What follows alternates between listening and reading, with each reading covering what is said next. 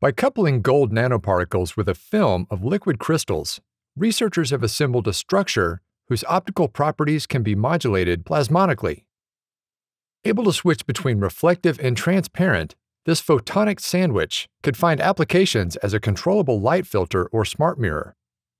Under light of a certain color, electrons and plasmonic nanoparticles sway in unison, generating a distinct optical signature sensitive to the size and shape of the nanoparticles and their immediate environment.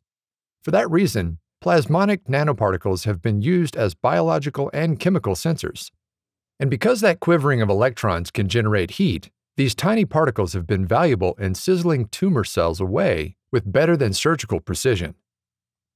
Despite these advanced applications, researchers are just beginning to understand how photo-excited nanoparticles deliver heat to their surroundings.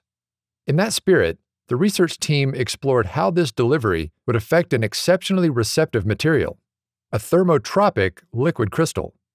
Reported in MRS Communications, Volume 8, Issue Number 2, the senior author was selected to deliver the 2019 MRS Communications lecture on the subject. The team cast an array of gold nanoparticles between two small panes of glass and filled the space with a heat-responsive liquid crystal. In their natural state, the liquid crystal molecules are twisted perpendicular to the surface on which they lie. The periodicity of the twisted structure dictates the natural color of the thin film.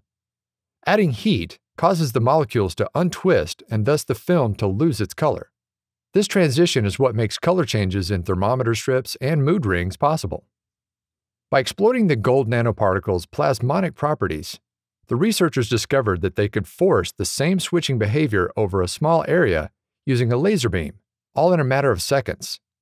Switching the laser off allowed the molecules of the liquid crystal to cool and relax back to their original configuration.